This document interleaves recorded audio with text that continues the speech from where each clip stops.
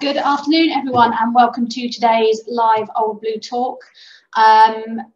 If you would like to ask any questions during today's talk, please type them into the Q&A, which you can find at the bottom of your screen, and we will get to those at the end. I will now pass you over to today's speaker, Dr. Jennifer Bates, who is coming to you live from Korea. Well, thank you. I'm just going to quickly share the screen so you can see the presentation. And hopefully you can see that. Gina, is that okay? Yep, all good. Perfect. Thank you. Okay, so many thanks for inviting me to speak. And I'm actually really honoured to be able to present some of what I've been up to since I left CH in 2007. But I'm also slightly terrified at the prospect because I believe that some of my teachers are here and I suddenly feel like I'm in front of class again being asked to present my homework, but I'm going to persevere regardless. Now, my name's Jennifer and I'm an assistant professor of archaeological science at Seoul National University in South Korea. And I work on several projects ranging from Bronze Age food studies to Paleolithic refugia reconstructions. But today I'm going to talk to you about what is rather a hot topic, no pun intended, and that's climate change and how archaeology can contribute to helping us to build a more sustainable future by looking to the past. Now, we're fully aware that we live in a period of climate change. Anyone with a passing glance at the news lately will have seen COP26, the big global climate change conference aimed at addressing the rather concerning trend of increasing global climate temperatures and also other climate impacts we're seeing. And I'm going to think a little bit with you about some of these issues today. But before we go anywhere near that, I want to lay down a couple of terms so that we're all on the same page. Firstly, archaeology. It's not dinosaurs. Sorry. It's also not architecture or buildings. What we're doing is looking at the study of the human past. But on a more serious note, we also need to establish a couple of other terms so that, again, we can have a good conversation about this. And the two terms that come up again and again are weather and climate. The biggest challenge I think we actually face really in having this conversation is when people say, well, it's snowing today, or it's colder than it was yesterday, or this year's wetter than it was last year. When they do this, they're talking about weather, because weather is different from climate. We have to acknowledge this when we start talking to people about climate change. So what is the weather? Well, the weather is the state of the atmosphere. If it's hot, if it's cold, sunny, rainy, snowy, all of those things. It's the day-to-day atmospheric patterns, those short-term consequences of what's happening around us. And this is different from the climate, because the climate is a long-term set of patterns in the weather, the average of what's happening over many, many years. You can't see the climate from day to day or from year to year. You have to really look at it over the long span of many, many years put together. There's a term for this that we use when we want to be fancy. We call this the longue durée. But all that means is that we put all the data together, we accumulate it, we compile it, and we look for means, variability, the pattern. So we're looking at various different things here. We could look at temperature, humidity, rainfall, the precipitation. Those are the common ones. And we start looking for these patterns. The shortest span that we can do this is about 30 years. But the more data you have, the better the resolution of your picture, and the more you can see those patterns emerging, the stability or the instability, and the change from the norm. Now, in this graph that you can see here, we've got the global temperatures since about 1880 AD, and they're being compared with the long-term average to see the trends. And you'll notice that there are some good years and some bad years if we were to compare them one to the other. But the important bit here is how far it varies from that long-term average. And you'll notice that in recent years, things have been getting hotter and hotter compared with that average. Now, the more data we have, the better we get a sense of the long-term patterns. And if you look at this kind of thing, we'll see really dramatic changes over long-term data.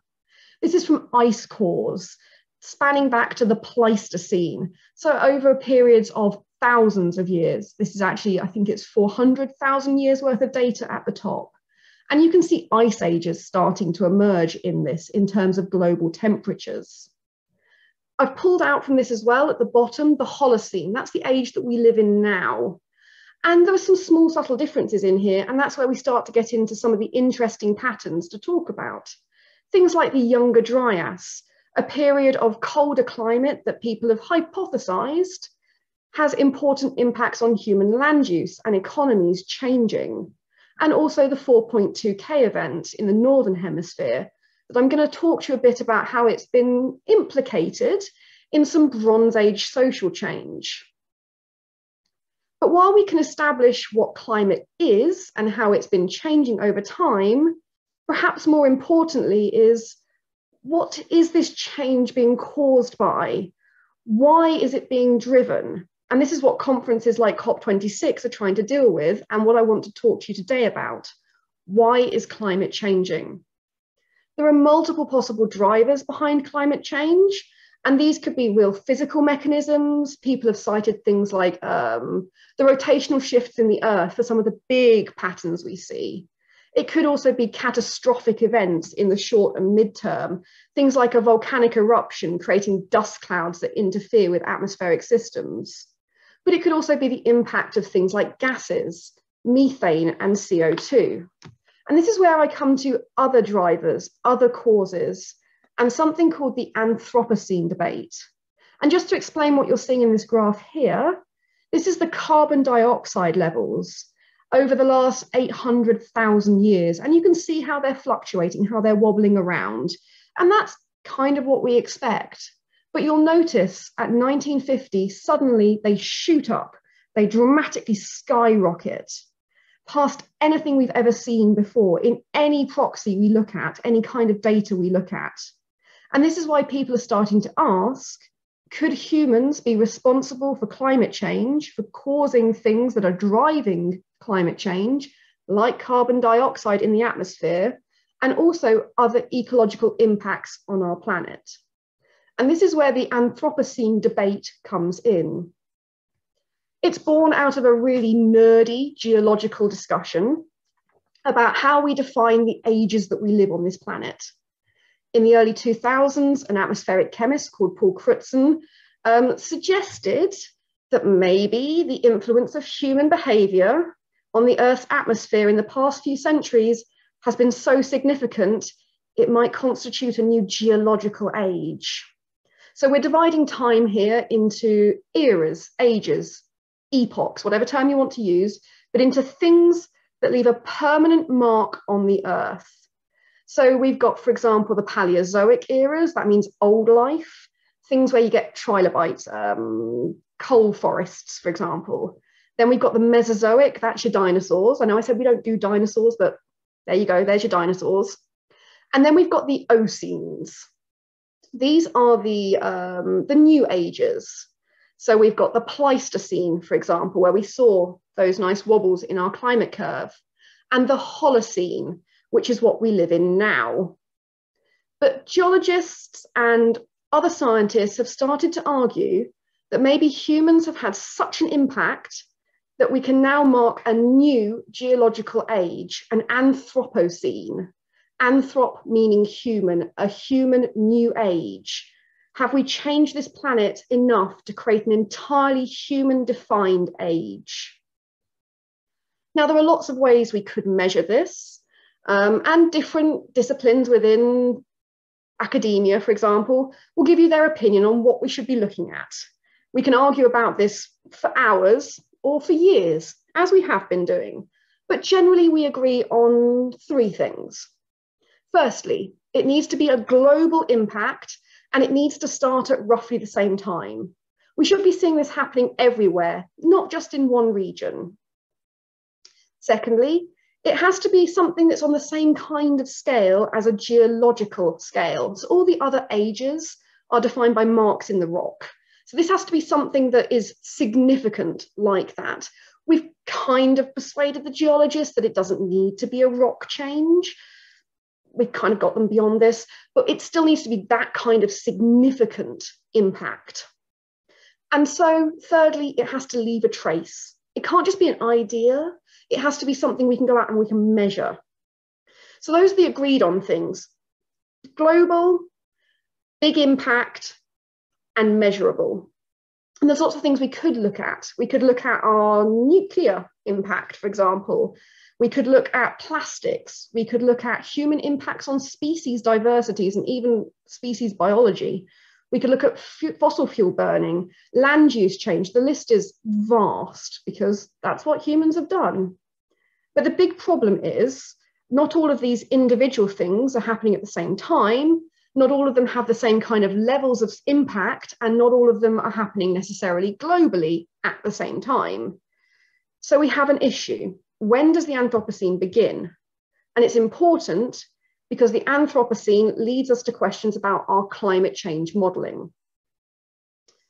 If human impact on the Earth is so great, we're going to define a new geological era, something so big it leaves traces globally, etc., then that has an impact for how we think about our future impact going forward. If it's a nuclear revolution, for example, how do we handle our nuclear waste moving forward?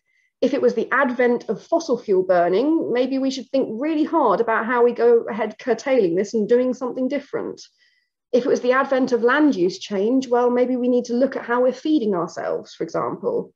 And if it's just the sheer fact that we spread everywhere and started messing up the ecology, how do we deal with this?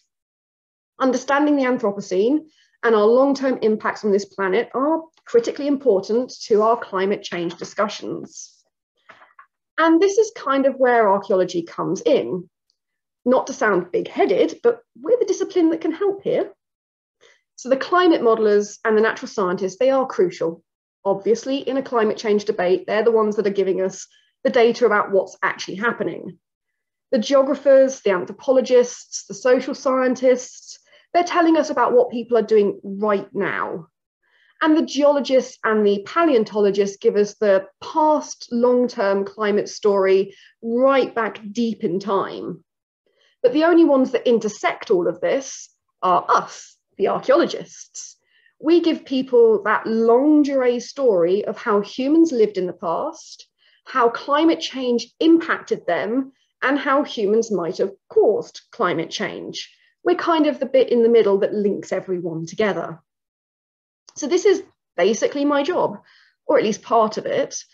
I consider the implications of climate change from that long-term perspective and how humans fit into the story. I provide the narrative based on data for various time periods about what happened during periods of climate change, and also perhaps about the lessons we should be learning. So I'm going to give you an example of this. I'm going to give you an example of how a civilization faced a period of climate change, how people dealt with this. That's kind of the lesson from the past. And then at the end, I'm going to talk a little bit about how archaeologists are providing data, providing information, both for the Anthropocene debate, but also for those climate modelers to try and help us in our current challenge. So let me introduce you then to our case study.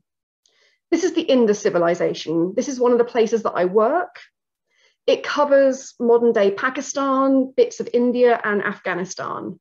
It's what we would call a great old world Bronze Age civilization. It's contemporary with Egypt and Mesopotamia, but as you can see, it's kind of a lot bigger than that. In fact, you can comfortably fit Egypt and Mesopotamia in the same space that the Indus would fit, and have room for the later time period Shang that I've also put on the map. It's kind of big.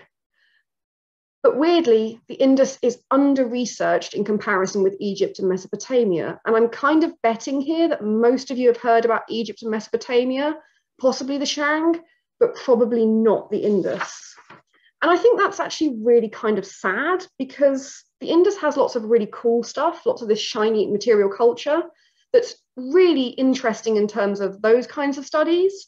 But archaeologically, it's fascinating in terms of its social organization. We have all sorts of questions remaining.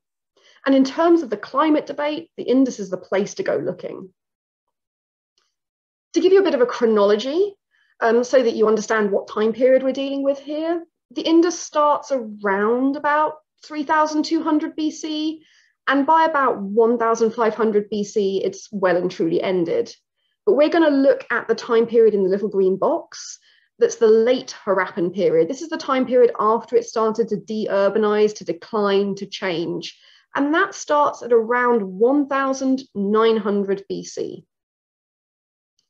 Now, just before this, when it's a big urban happy Bronze Age civilization, just before 1900 BC, we see a nice big complex Bronze Age world with a highly developed economy, a complex social structure, really interesting politics, and something that we're not quite sure going on religiously and ideologically.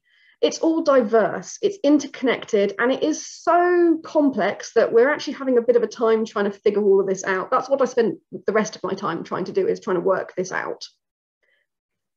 But around about 1900 BC, we start to see some big changes happening. We see the abandonment of these cities that I've highlighted here.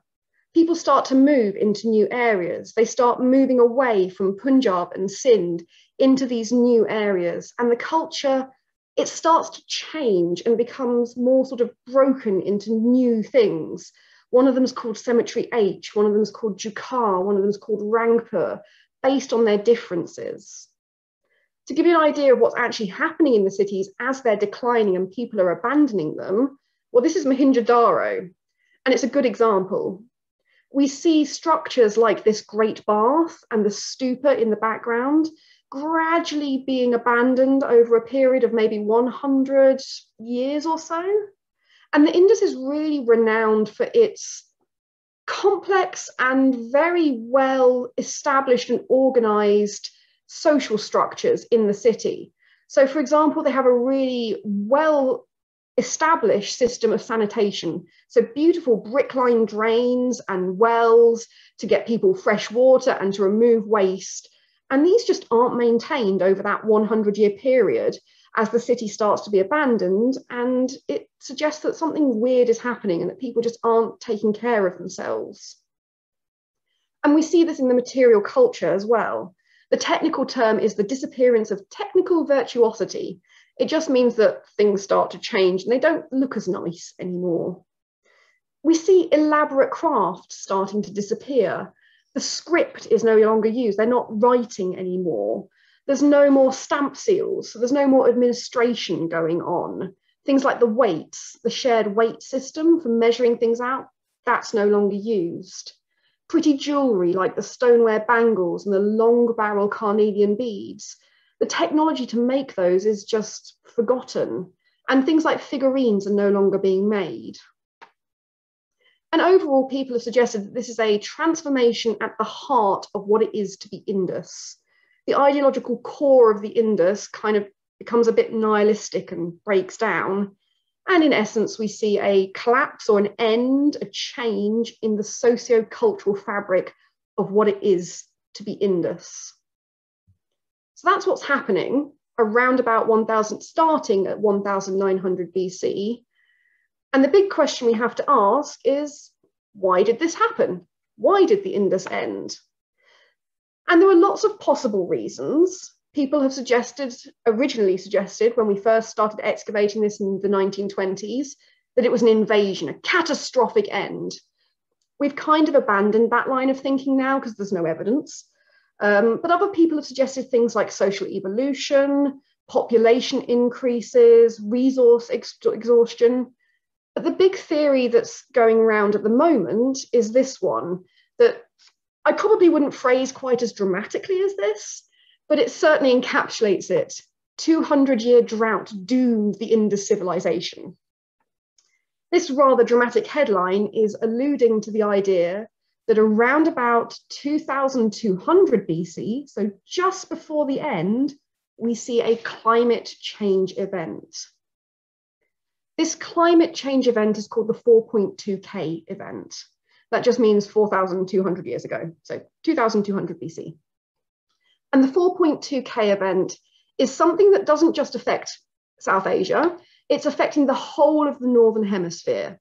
And it's basically a change in the rainfall. So it's a rainfall-based climate change event, possibly also a warming event, but we need more data on the temperatures.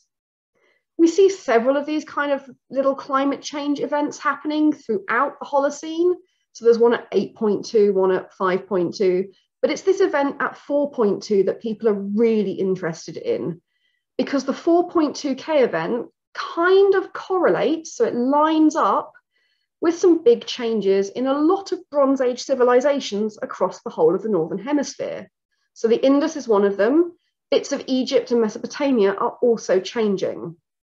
So the big question that people have put forward is, does the 4.2K event cause the end of the Indus? And this is kind of where people either leap into headlines like 200-year drought doomed the Indus, or they start asking questions like, well, what exactly is the 4.2K event? When exactly does it happen? And then we can start worrying about, does it cause things? And it's that question that we have to deal with first. What is actually happening before we get anywhere near, does it cause the end? So one of the things that we know is that there is some kind of global event happening around about 4,200 years ago. And we know this because we have a lot of data points. And you can see here, these are all of the climate-based data points that we have across the globe. And you'll notice that there are a lot of them around North America and Northern Europe. There's quite a few of them sort of in sea-based areas. And this is because the kind of data that we're using is often ice core data, lake core data, or sea core data, so taking sediments or ice cores. But you'll also notice that there are only a few points from South Asia. And while I said that, we want to have long-term trends in global climate, we also need to have local data. And this is because while climate and weather are slightly different, climate is the trend of what's happening in weather systems. And everywhere in the world has its own local weather-based system. And in South Asia, we have two particular kinds of rainfall. One is the winter rains, and one is the Indian summer monsoon. We need to understand what's happening in the Indian summer monsoon in particular, because that's the main amount of rainfall, because of the 4.2K event. So having all of this wonderful climate data, which is amazing and we need it and we need to keep getting more, is really useful, but we need to get this data from the local areas as well to really understand what impact a global climate event has on local weather systems as well. So we need to get some data from South Asia. Trying to get a bit closer to South Asia to try and sort of pin down the effects, people started turning to anywhere they could find information. And the first place they looked was the Arabian Sea. And this is because as you change your rainfall, you are eroding sediments off the earth into rivers. These then take the sediments down and they dump it into the sea. And this kind of builds up layers. The more rainfall you have, the more sediment is being eroded, the more is being dumped. So you get a thick layer of sediment. If there's less rainfall, there should be a thin layer of sediment. And you basically get a barcode. And you've got an example here. So you should be able to read how thick or thin the layers are and work out whether or not you've got periods of lots of rain or very little rain. And you can see in the first column, a period that's got fairly good rainfall, and next to it, a time period where there's very little rainfall because there's thin lines. So that's the theory. So people turn to the Arabian Sea. These are people like Strubwasser, and they were looking at it and they said that, well, based on the sea data, we see a time period of decreased sediment, so thin lines, between 2400 and 1750 BC. This suggests that we've got a period of less rain, more arid climate. And that's great. That tells us something is happening. But there's some problems with this because erosion can change for many reasons. Rivers can change course. We know this especially with the Indus River, which is the river creating these sea cores. It did a spectacular jump and caused all sorts of problems in 2010 and 2012. So maybe there's less sediment because the river's moving sediment to elsewhere in the sea. And seas are complicated places. They turn sediment around all the time. And the other problem is that, well, 2,400 to 1,750 BC, that's 600 years. That covers everything from our urban period right the way till after the end of the Indus. Can we really link a giant set of data to a really specific end of a civilization? We need better data. So people have started looking elsewhere. You'll also notice that the two red dots, those are our sea cores. They're still quite far away from the land that we're trying to look at. So people started looking for data inside the Indus. And the blue dots and the two yellow dots, those are where people looked. And these are what we call lakes, playa lakes specifically. So playa lakes are dry lake beds. They used to be proper full lakes, but when there wasn't enough rain, eventually, or the lake's river source that fed them moved, they dry out and they become these sort of giant, great big alkali salt pans. They're quite unpleasant places to walk around. They can be quite sort of damaging to the skin if you're not careful, but if you get the right kind of lake, you can harvest salt. It's a very weird ecosystem, but they're great for our purposes because they serve as traps for all kinds of climate-based data. And one of the cool ones that they serve as a trap for is pollen. Now, pollen comes from plants, obviously, and plants react to the amount of rainfall that they're given. Certain plants need really damp environments, certain plants need really dry environments. So over time, and remember we're dealing with hundreds of years, the different kinds of plants that are in the area will change depending on the amount of rainfall in the region. So we should see changes in the kinds of pollen we're getting depending on the climate. And this is what people like Prasad and Enzel tried to do. They looked at the pollen levels. They also looked at a bit of soil buildup, that same kind of sediment layering, to see what was going on in the rainfall. And they showed some really cool things. They showed the fluctuating levels throughout the Holocene. They showed when the lake levels were really high. They showed changing rainfall throughout the early Holocene.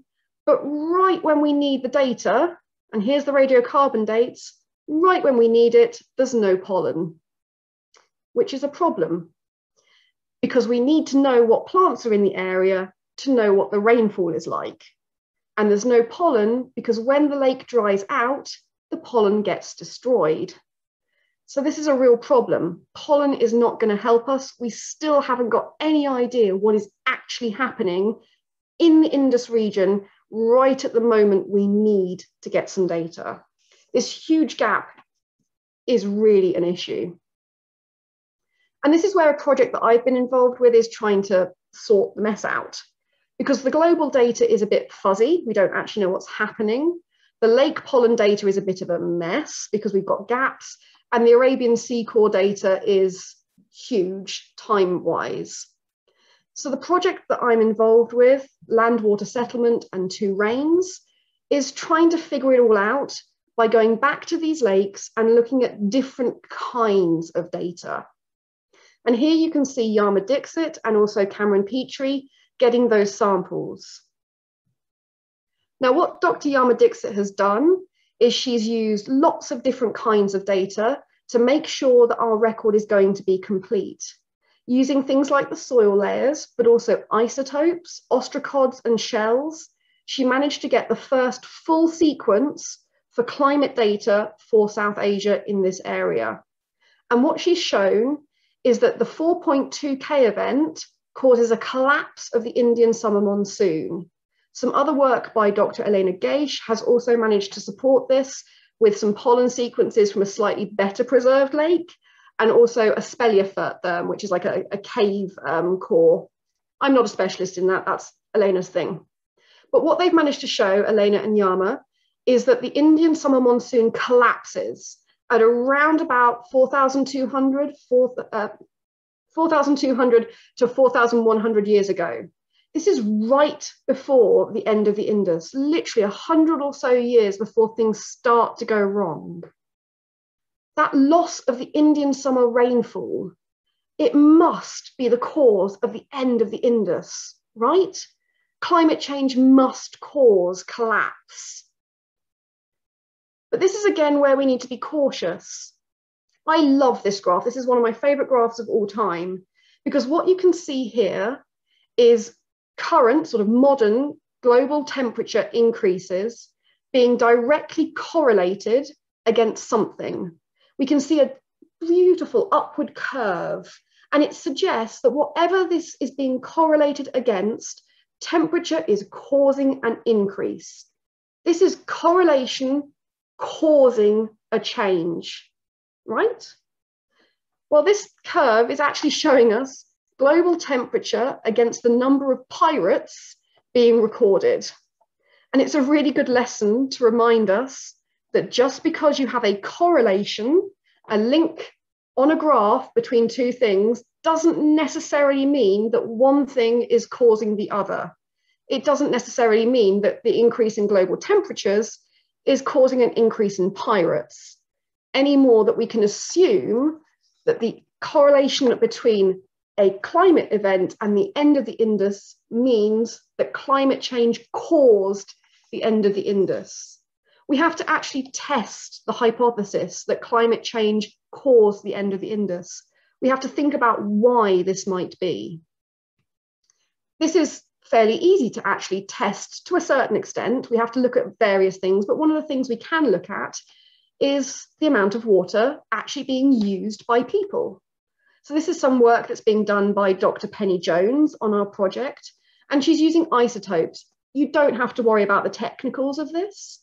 All you need to know is that plants obviously react to water, and they do this at a very atomic level. When stressed, a plant will fractionate, and that's the technical term, but it will take in different amounts of heavy and light carbon isotopes. We can measure that, and that's the important bit. We can measure it and see how stressed a plant was. Now, in theory, the plants should become more stressed after the end of, towards the end of the Indus, because we know the 4.2K event is causing there to be less rainfall. So this is Penny's data.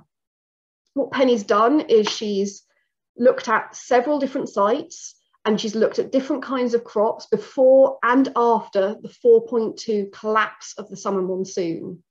Anything towards the bottom of the graph is stressed. Anything at the top is not stressed. And those that have got eagle eyes will have noticed a trend. You'll notice that there's no increase in water stress across the 4.2K event. This is really strange. There's no seemingly stress amongst these plants. They've got enough water. In fact, at Harappa, there seems to be an increase in the amount of water available for wheat and barley after the collapse of the Indian summer monsoon. And Penny's arguing, and she looks at multiple plants, this is the summer pulses as well, she argues that there's no increase for water stress despite the rainfall decline when the Indus civilization declines. And she's arguing that this is not because there's a lack of climate change, but perhaps it might be because Indus farming is resilient, and that maybe we need to look a little bit more detail at what farmers are doing. So water stress alone might not have been a critical component in why this civilization ends. The 4.2K event might be a bit more complicated. It's not just about the amount of water that crops get, but about the way people think about their plants and the different ecological needs those plants have relative to what people are doing. So things like wheat and barley, they're fussy. They need lots of environmental niceties. They like a lot of water, they like a good environment. But the good thing about them, even if they're fussy, is they give you a lot of food. They're high yielding.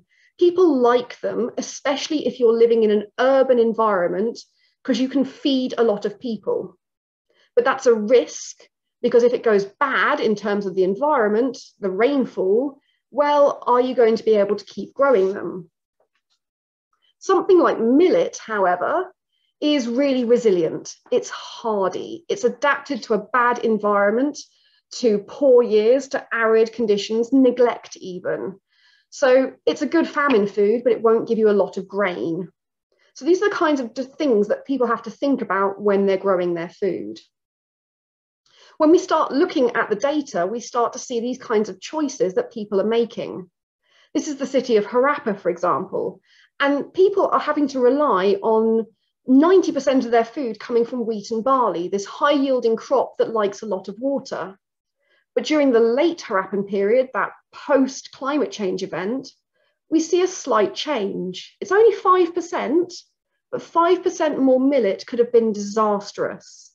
We know from the skeletal data that people were on the margins of malnutrition all the time at these sites, even during the good years. So 5% increases in millet might have been an issue.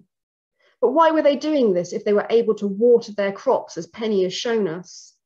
Well, it might have been a balance between having to deal with things like demand and also things like the whole network that these sites are linked into.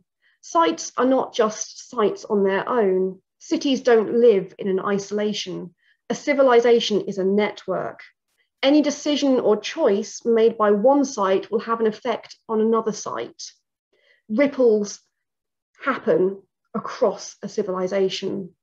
And we know from looking at other places that some of the supply sites for these cities are making decisions that may not be the best interests for the city, but are certainly helping people living outside them. This is Kanma and Kisara. These are agricultural sites. We see them making changes based on their perception of the environment.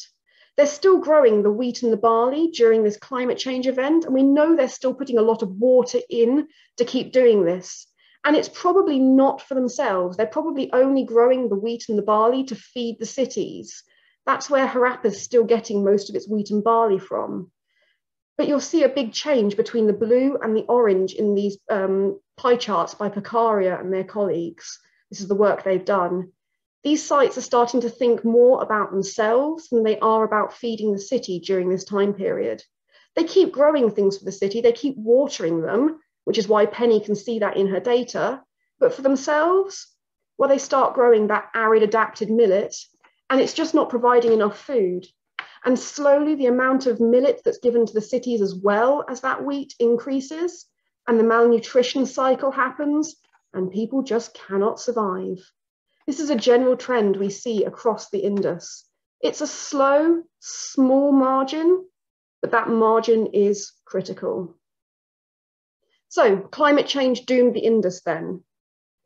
Well, it doesn't have to be that way. And that's kind of my takeaway message here. This is the lesson bit. That wasn't the lesson, this is the lesson.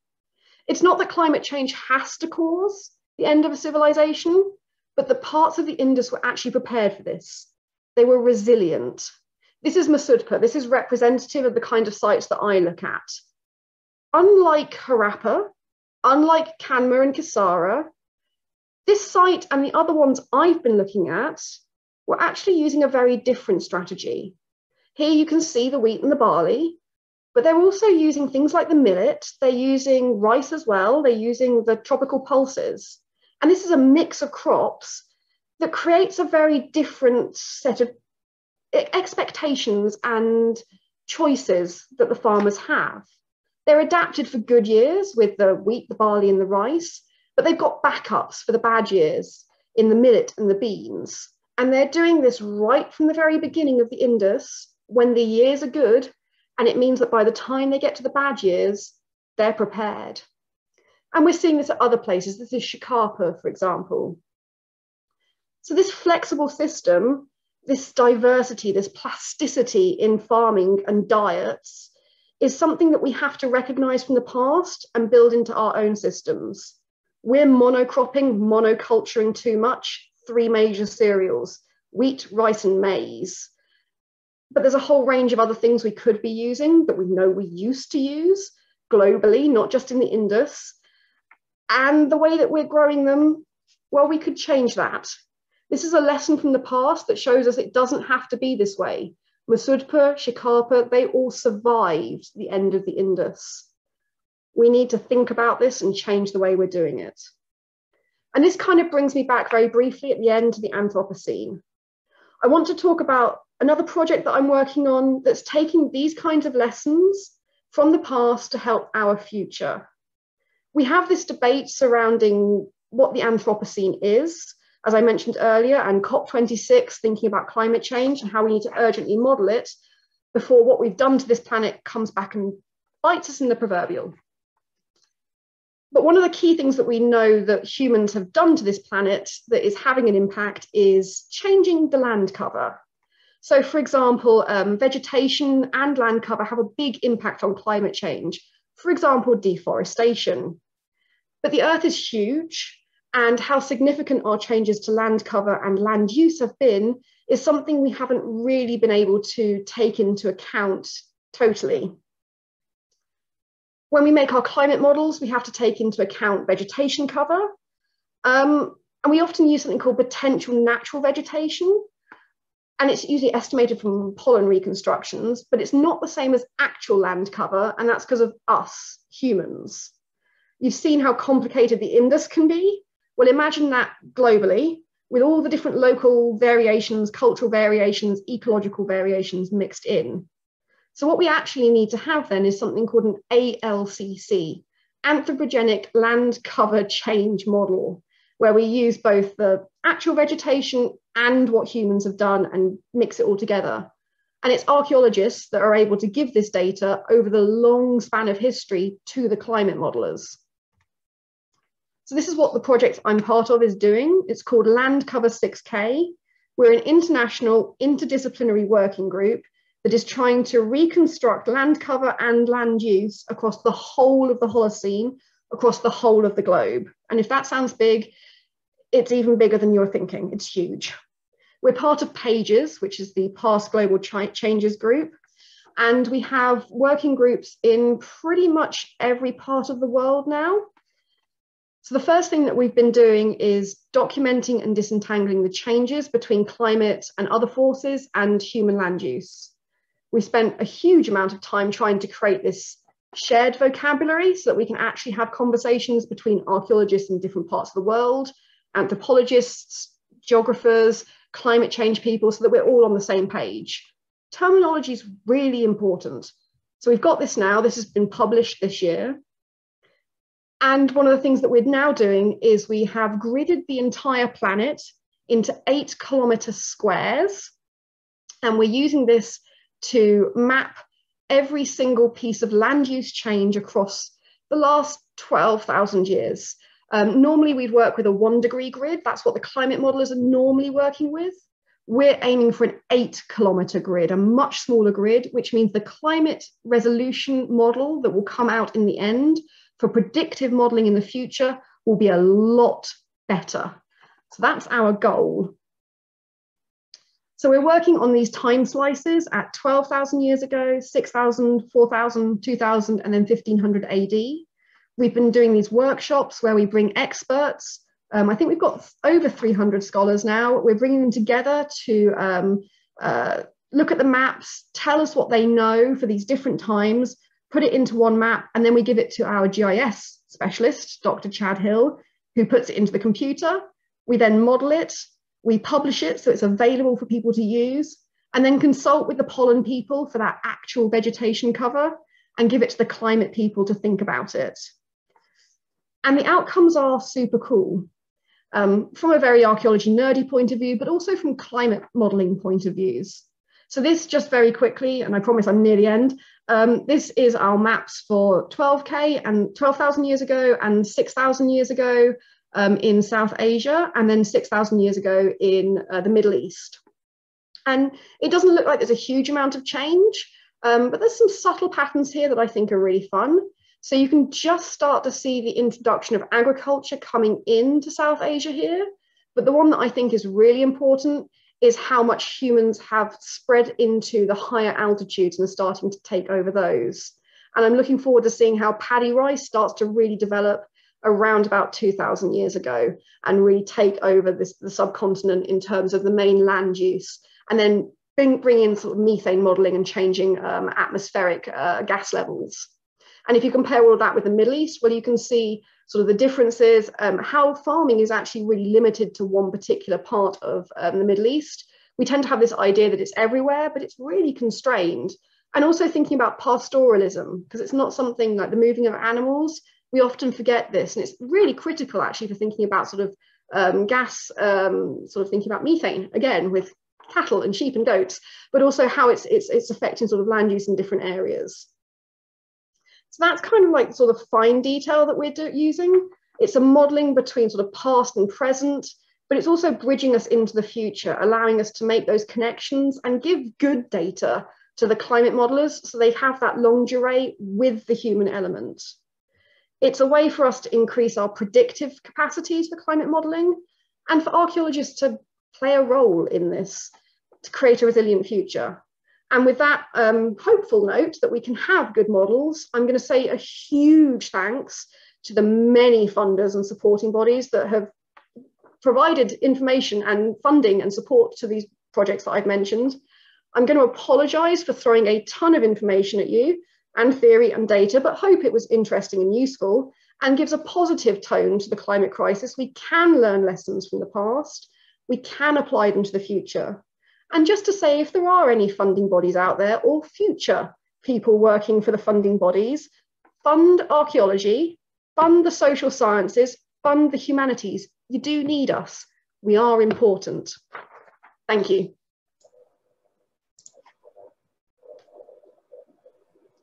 Thank you so much, Jennifer, for that. I think everyone's just breathing a sigh of relief that we aren't doomed. Something we've all been hopeful for. I haven't got any questions in yet, so those that missed it at the beginning, if you have any questions, do type them into the Q&A at the bottom, and we'll fill those out to Jennifer. If you were just so taken aback with what you've just heard and you have some questions that you would like to pose to her afterwards, you can always email them to me and I can forward them on, and I'm sure she'll try and help. So I did throw a huge amount of information at you all, and I do apologise. If you're overwhelmed, I fully understand. Very well, I understood it. I was worried when you said in the beginning, but I understood it. So while we are waiting for that, maybe you could tell us a little bit of how you went from Horsham, leafy Horsham, and ended up in Seoul, because that's quite a distance to travel. Yeah, absolutely. So after CH, I went to Cambridge to do an undergraduate degree in archaeology and anthropology. And I was supposed to be doing an undergraduate dissertation in, if I remember correctly, it was Iron Age geoarchaeology on the Isle of Wight. And it didn't quite work out the way I wanted it to. And I ended up going to see my professor, my supervisor, and in a flood of tears, and went, "Cameron, it's all gone horribly wrong." And he handed me a big bag of soil and said, "Go and talk to Carla in the lab." And I did, and discovered that I had a real interest in a completely different side of archaeology to the one that I thought I did. Did my undergraduate thesis with Cameron on, Professor Petrie, I should say, on South Asian archaeology, so completely different from UK. I was going to be somebody that worked on British archaeology, who was going to go and work in a unit doing rescue archaeology in the UK. And instead, I ended up in my final year being sidetracked into archaeological science in South Asia. And it led to questions. So I ended up going to specialise a bit more at UCL for a year with a couple of specialists to hone some skills. And that led to more questions. So I did a PhD at Cambridge because it was annoying me that I couldn't answer these questions. And that then just sort of led on to a postdoc in Cambridge, a postdoc at Brown, a postdoc at University of Pennsylvania, and then a job here. So it was all just because I took a chance. And yeah, you might have it all planned out, but sometimes, you know, like if somebody says, "Well, how about this?" You know, like, see what happens. Okay, and loving studying from your point of view. Oh yeah, absolutely, yeah. Okay, so we have had a question pop up there at the end. You've not mentioned much about meat or animal husbandry. Was it not a significant part of the diet? Oh, it absolutely was. The reason I haven't mentioned much about that is because I should have prefaced this with so I'm an archaeobotanist. My area of specialty is plant remains. I work with seeds. I work with something called a phytolith, which is a silica cast of plant cells. So that's my area of specialty. But we know that animals were absolutely a key part of the diet, and also animal husbandry. There's some really fantastic work being done by Professor Brad Chase. Sorry, I keep using the wrong titles. Professor Brad Chase from Albion College, who's been looking at how pastoralism was interacting with Indus identities, for example. So that's really fun. And there's also been some really great work looking at the isotopes from animal teeth. So Penny Jones, who I mentioned, has done some of that as well. But Dr. Emma Lightfoot has also been working on this. So yeah, absolutely, animals were part of the diet. The main animals were sheep, goats, cows, buffalo, bit of pig, and we're increasingly now understanding sort of the fish-based diet, a lot of fishing in the Indus, and also that people were still hunting. So we tend to think that when people go into agricultural land uses, they sort of don't hunt anymore. And the more we look at this big land cover project, we're realizing that these lifestyles still continue alongside the agricultural lifestyles and the pastoral lifestyles as well. Okay, and I don't know if you've been keeping up with what's going on at the COP. I can't put my hand up and say I have, but how do you feel what they're suggesting to try and make things better for climate change now? Do you feel that they're on the right track? Some of the policies I think are going to be very useful, but I think that there needs to be a lot less political squabbling and a lot more focus on actually doing things rather than setting targets. I think setting targets is not actually that useful. I think there needs to be we're actually going to do this, not just let's delay it for another 10 years, 20 years. And that's the summation of politics, I think, there, what you just said. I think so. I think I haven't solved anything with that answer, but there we go. I have had another question, very serious. Does the increase in their use of barley suggest they were brewing more beer? This is something I'm really interested in. I'm really interested in this one, actually, because identifying alcohol archaeologically is it's challenging. We can do residue analysis. There's some brilliant work by Dr. Aksheta Suranarayan. She didn't find any traces of alcohol in the ceramics she looked at through this chemical process, but that doesn't mean to say they weren't doing it. It might just not be in the ceramics that she was looking at, or the residue method she was using. We haven't found any evidence of malting. So when you make beer, you kind of let the grains sprout a little bit, and I haven't seen any evidence of that. Increases in barley, I mean, they could have been doing that, but I haven't found any evidence of it yet. So let's leave it at that one, I should say. But in a sort of Neolithic culture adjacent to the Indus, I'm starting to find a little bit of evidence of sprouted barley. But whether that's for beer or it's just because those grains happen to sprout is another question. So it's something I'm working on, but can't give you a definitive answer yet. Okay, and we've got another one here.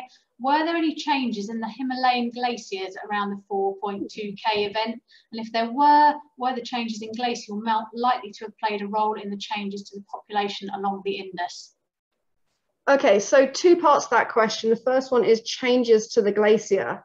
I'm going to have to check on that one definitively, but as far as I know, yes, it would have been a slight change in the glacier, but we need to do a lot more work getting things like the ice cores and checking on that one. I suspect that the answer will be yes, there will have been a change in the glacier.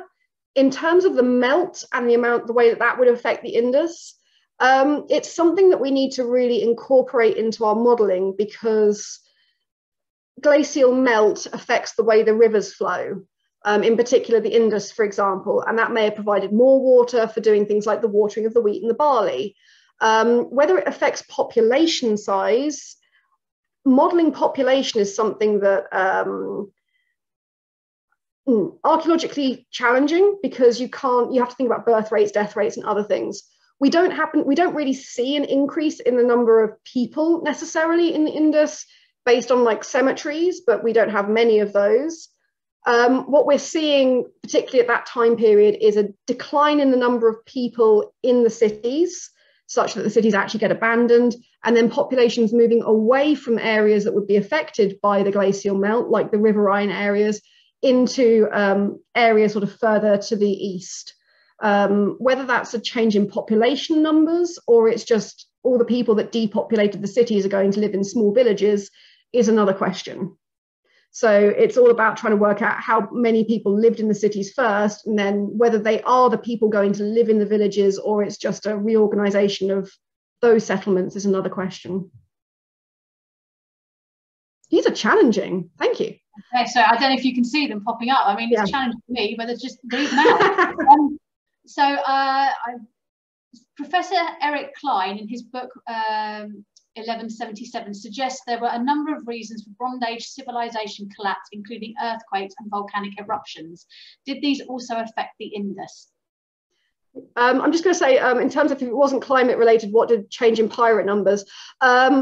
There's all sorts of possible reasons for that one. There's a website out there, I will look it up and send you the link so you can share it around, that talks about those variables.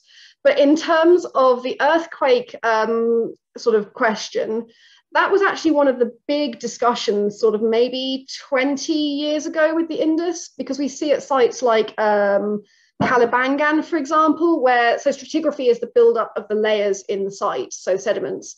And we see a couple of them where we've got sort of the stratigraphy sort of slightly wonky. So the layers aren't lining up, they're sort of doing this. And people have argued that that could be caused by earthquakes. And certainly we know that the area has neotectonics that can cause all of these kind of things.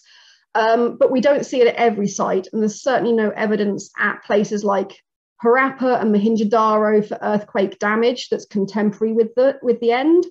So there may have been small local sort of shudders and effects that may have caused something to happen at a couple of places, but it certainly wasn't the cause of the end of the Indus. But it's certainly been a discussion out there. Whether or not neotectonics could cause rivers to shift, so I've talked about the climate side of this argument. There is a flip side that I didn't have time to go into, which is about rivers, and whether or not one of the rivers may have shifted course completely and caused the end of the Indus.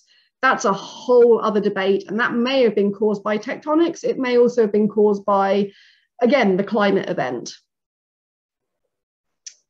Okay, and we'll finish on this last one, which is also on topic. Does your research show any plagues?